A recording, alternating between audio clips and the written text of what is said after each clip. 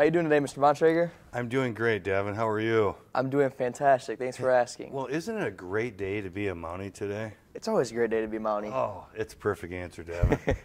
All right, so can you tell us a little bit about the trunk or treat? Absolutely. It's always a fun event for Northwest, and this event gets bigger and bigger and bigger every single year. It does. We have the space. We house this at our elementary complex. It's October 29th. It is from 12:30 to 2. If community members would like to donate money and or candy, feel free to stop by our administrative office and go ahead and drop that off. But there's going to be many people that are have their trunks open, so to speak, and they have trucks, and we typically have fire trucks and heavy machinery and so on, and the kids are able to go around to all the different locations in the parking lot and get candy. It's a great event. It's a great community event.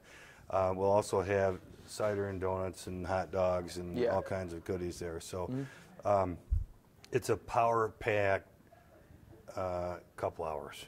It's very busy, or I should say hour and a half. So that's a great event. Come out, even if you don't have little kids. It's a fun event just to come out and be a part of the community. So again, it's October 29th from 12:30 to 2, and hope to see everybody there. Yep.